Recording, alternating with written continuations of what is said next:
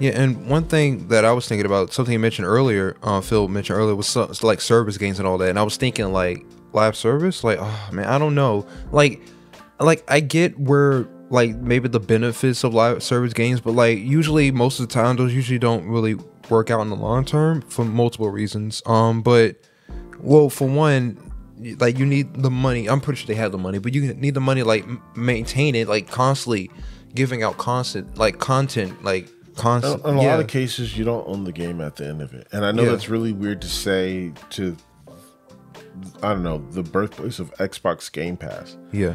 But at the end of the day, you know, let's say you pay for it, and I mean, because think about a newer one, which everyone's talking trash about right now, and so not just to talk trash about or anything, it's not about that, but just really as an example, is the Suicide Squad, the one by Rocksteady. Yeah. A publisher great for making single player games, and story driven single player games, with even getting into like making really great vast worlds with them. Or, you know, highly detailed and lively, just from everything they've jam-packed into it. Yeah. Now, with the new game, granted, I haven't played it, but I've seen a lot about it, and the reason I haven't played it or give too much interest to it is just from some of the stuff I've heard and has been confirmed about it, about being live service. And constantly online. Yeah. So, yeah. And the thing is, if you look at the history of a lot of developers, that stuff just does not last. And so you have and you do have people that go back to their old games constantly. Yeah. And whether you can say it's for nostalgia, however you want to say it is, just don't discount it. Yeah. Because it's what they decide to do, and it is gaming, and it's whether it's pastime, whether it's people trying to get into a different mindset so they can relax. It's valid, and long story short, what I'm trying to say is, with the way the trend is going in gaming and digital media, you won't be able to do that. Yeah. And so that's basically what I'm saying here when it comes to live service games, even things like Game Pass. Also, another thing about live service games is, and this is just the cold reality of the situation, people usually don't have time to play the same game.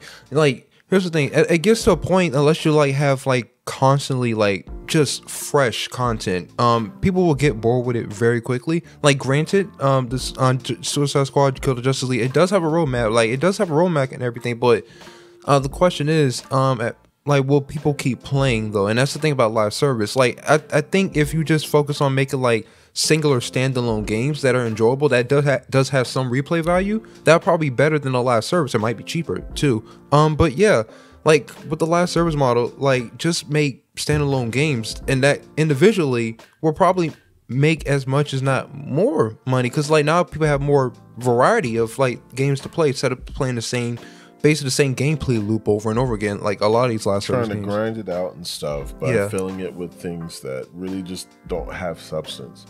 Yeah. And the thing is, and I think the reason why you see so many games like this crop up is mainly because of, you know, about the game I'm about to bring up, Fortnite. Pretty much, Fortnite's been around since what, 2017? I can't even remember. It's been around for a really long time, and ever since these companies seen like the profit margins and like how much revenue they're bringing in, pretty much all of them was like, oh, I want a piece of that pie. And it's like, yeah, so now we're just all gonna make live service games. But here's the thing, that is a very special case. Fortnite, it had a lot of great things going on. Fortnite is a completely different beast from, and it's a completely different beast from when it started, but it's also a completely different beast from what it was 2 years ago. Yeah, it's ever evolving. Like the fact that it takes a great bit of it takes a great bit of investment. I mean, the fact that I don't know the years exactly, maybe like 2021, between 2021 and 2022, when they invested or bought Harmonix, which was the maker of a lot of rhythm games, including the most popular one, Rock Band. Yeah. An investment in that, an investment probably in 2020, also 2021. They also worked with Rocket League with Psyonix, I think it was called. And I think that was 2020 or it's merging at this point. But it's investments like those that it essentially gives it more of a platform where people are kind of living in these services, not living, but trying to say like they're spending a lot more time in it, and these live services kind of making it almost like a necessity because there's a lot to do here. Yeah, it gets to the point, and even when they started letting players like make their own levels and all that, it's starting to become like its own platform in itself, to the point that even Disney themselves are like investing like 1.5 billion, I think, if I remember correctly, into like Fortnite to like build like a metaverse or something like that. And this is like really recent. And this is the thing, it wasn't something that just kind of propped up overnight. In order for them to even have people invest in that, not just invest, but in order for people to have to make their own content and for it to start generating itself, what was the Epic? Not Epic Launcher, but the actual the engine. Oh yeah, it's the Unreal Engine. Unreal Engine, yes. Yeah. And the fact that is like a completely different investment on this. Yes, and there's a lot of money coming in from that too, although not as much as they probably would like it to be. Yeah. But you have that where it's available to the public to where you can basically make stuff for it, and it allows it's like Roblox if you think about it, the way like the level creation and all that stuff like that. It's and Minecraft. It's like if you were able to have GIMP be as popular as Photoshop, but the fact that it was free and everyone had access to it that was interested in it, and essentially be able to create something that was as meaningful as having an environment and objects and stuff that your friends can play with. Yeah, going back to like the point of like these companies chasing that, it's like, here's the thing, it probably would have been more beneficial to like not worry about that. Like I said, with the standalone games, like I get it, there's a lot of money in it, but like they're also like Epic Games is very fortunate in their position that they're at now. Like they managed to capture the audience very quickly. It's ever growing, mainly due to the fact they keep working with a lot of like major IPs that are very popular, and so it always constantly brings in new players, and like it keeps existing players there as well. And not even just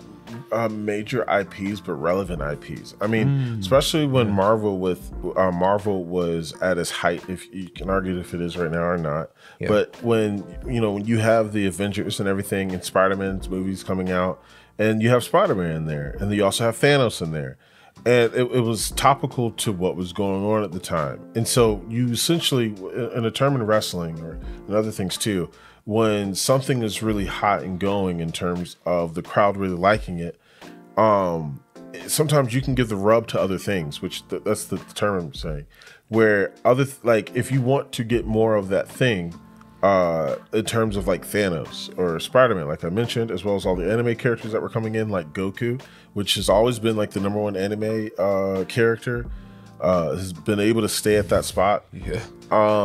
And then now you can play that character and those characters and have special events while other things that are relative to what they're doing in other mediums is still going on. Then it's a full package, and it's true brand integration, or the other word I'm looking for, where basically you're just cooperation. That's not the word I'm looking for, but hopefully you understand what I mean.